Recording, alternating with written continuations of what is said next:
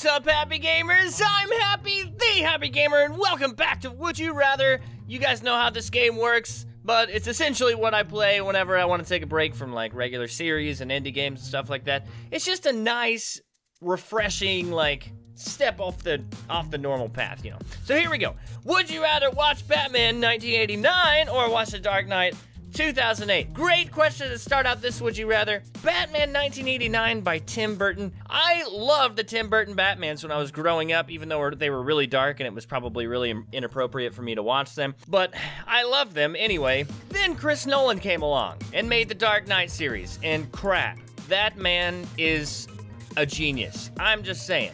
Chris Nolan is a film genius. So, heck yeah, watch The Dark Knight. Not just because of it being Batman and like a cooler Batman or whatever like that.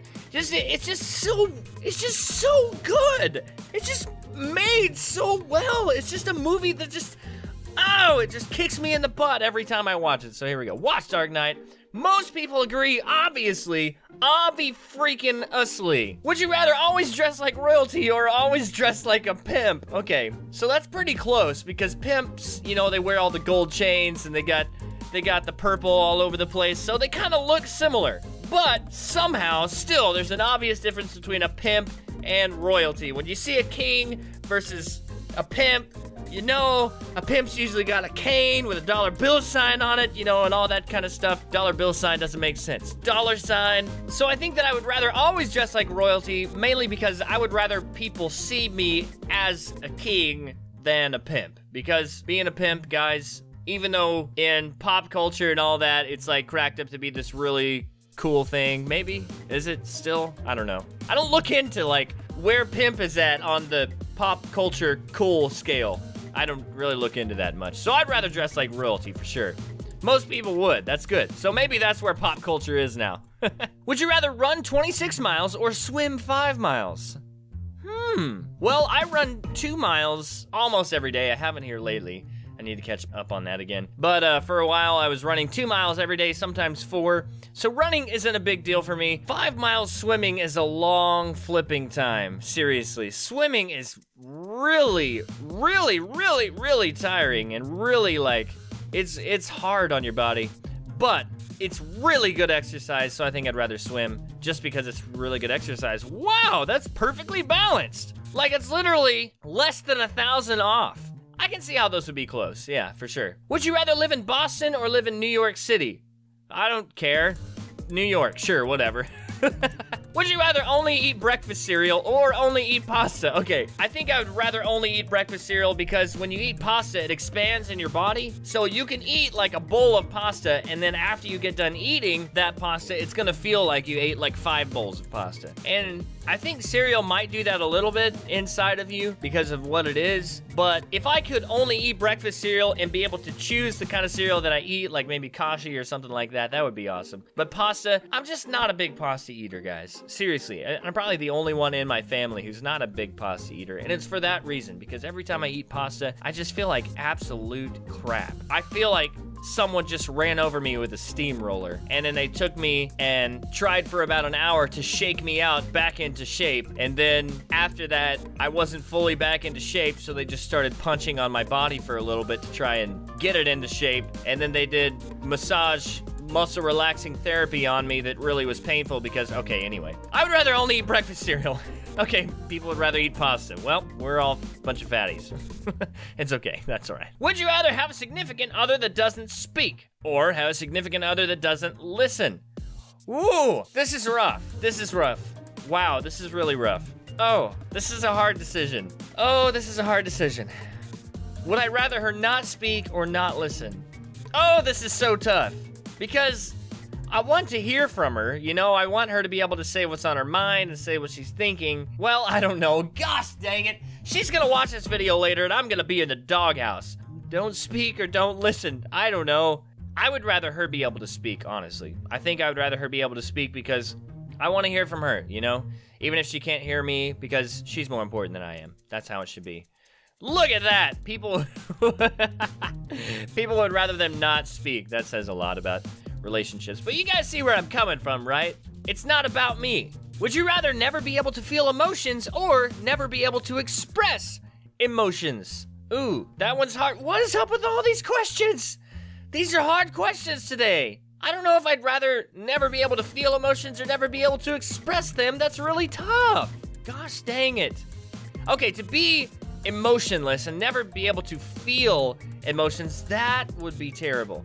But to feel them and then not be able to express them, that would be worse, okay? This is what happens. Like, you bottle stuff up and it just makes you a terrible person. And not being able to express those emotions would cause you to, like, you might kill yourself if you can't express your emotions. Seriously, that's what leads to suicide nowadays, is people bottle all these emotions up, they feel like nobody wants to listen to them, and then the next thing you know, they don't want to be here anymore. So I think I'd rather never be able to feel emotions. Man, this is tough. Let's go with that.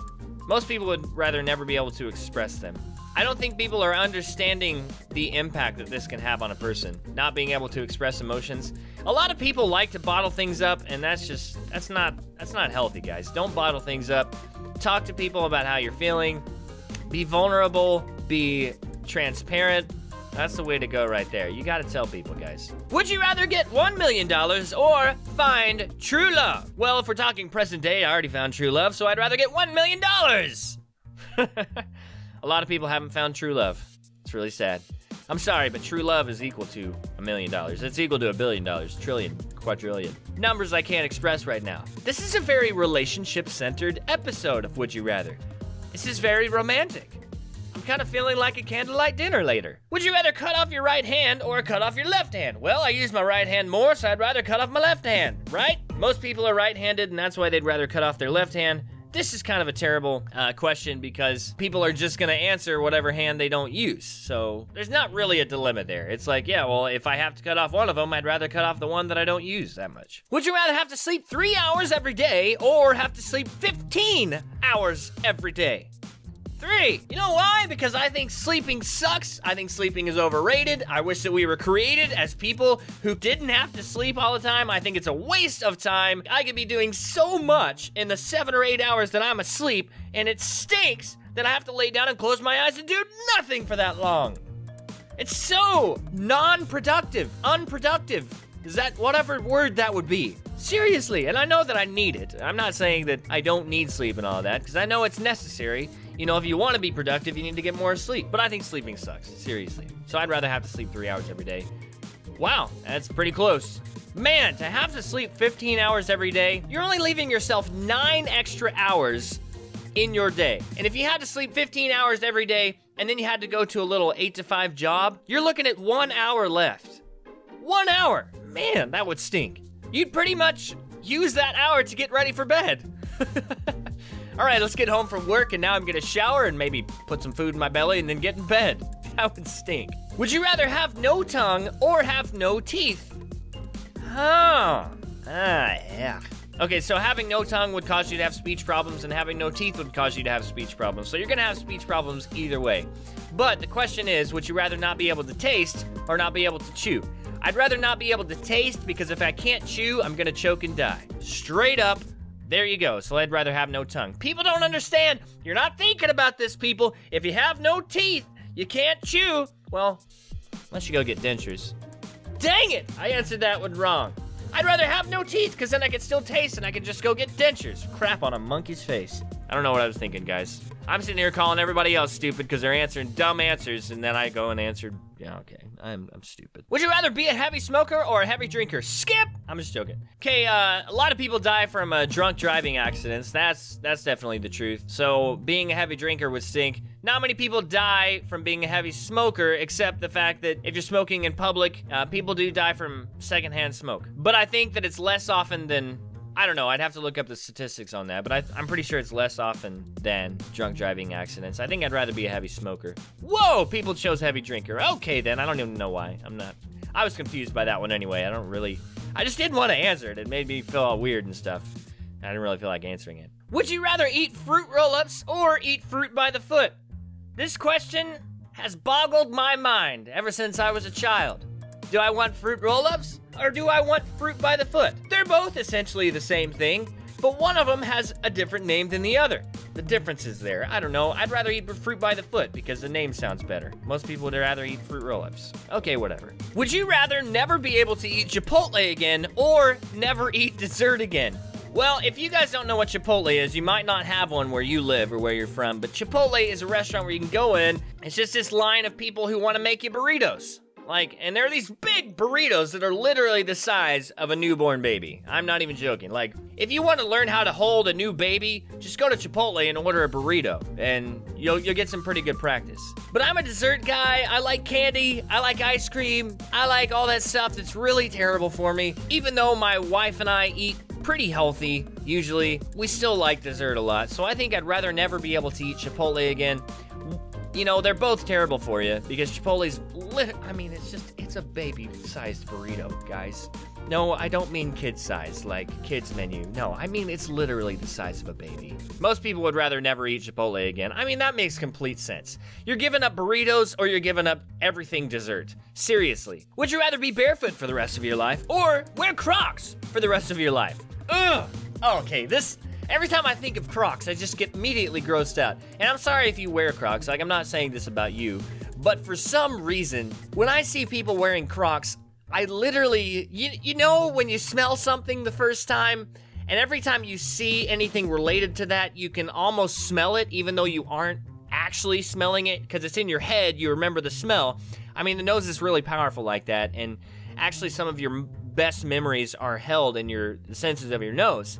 And so it's like, anytime I see somebody wearing Crocs, I just immediately smell dirty feet. Like dirty, stinky, rotten, haven't been washed in like months feet, you know? And you look at the feet and they got cracks in them and dirt everywhere and the toenails haven't been groomed and stuff. And so that's what I think every time I see somebody wearing Crocs. Like, oh, they're gonna take those off later and they're gonna have to put them in the freezer or something because they're gonna stink like nobody's business. And then being barefoot is also kind of gross for me. I'm not like extremely grossed out by feet, but I don't want to like put them in my face or anything, you know? But being barefoot to me wouldn't be as bad as wearing Crocs because there's not the area in there for it to become really humid and sweaty and stinky and everything. And being barefoot, at least you would get some air to that crap. I mean, for real. So I'd rather be barefoot for the rest of my life. And eventually my feet would end up calloused like a hobbit and I'd be able to walk on whatever I want. So there you go. Most people will agree with me. Would you rather own a baby otter or own a messenger owl? Oh my gosh. Ever since I watched Harry Potter, I never read the books, and I know I'm a heathen for not doing that, but ever since I watched Harry Potter, I was like, man, it'd be cool to have a messenger owl like that.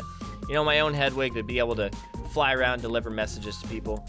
And it'd be so much cooler than even texting someone, you know? Like, think about that. The next time someone wants to send you a message, instead of sending you a text, an owl just shows up on your front porch. That would be the coolest thing ever. So I'd rather own a messenger owl, even though baby otters are really cute. All right, last one.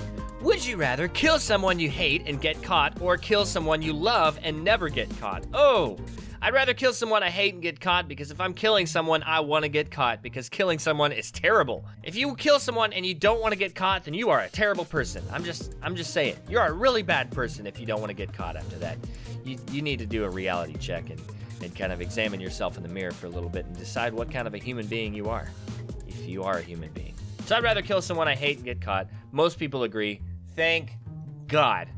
All right, guys, that's going to do it for this episode of Would You Rather. Hope you had fun. Hope you enjoyed it. We had some pretty good questions in this episode, some relationship-centered questions, so it ended up being pretty interesting. And my wife's going to watch this later, and I guess that I'm going to get my judgment passed on me tonight or this evening. Every time you say tonight, when it's in relation to a relationship, people always, like, assume things, so that's not what I mean. Please don't assume things. But you know what I mean. Alright, guys, I like this video, and if you like this video, please leave me a like, because I would like that. Talk to me in the comments. I would love to hear from you. Don't forget to stay happy, and of course, I will see you next time. Hold on a second. You need to die. And get crap. String of bull crap. It's just one long, wet, stanky string of bull crap. Gosh.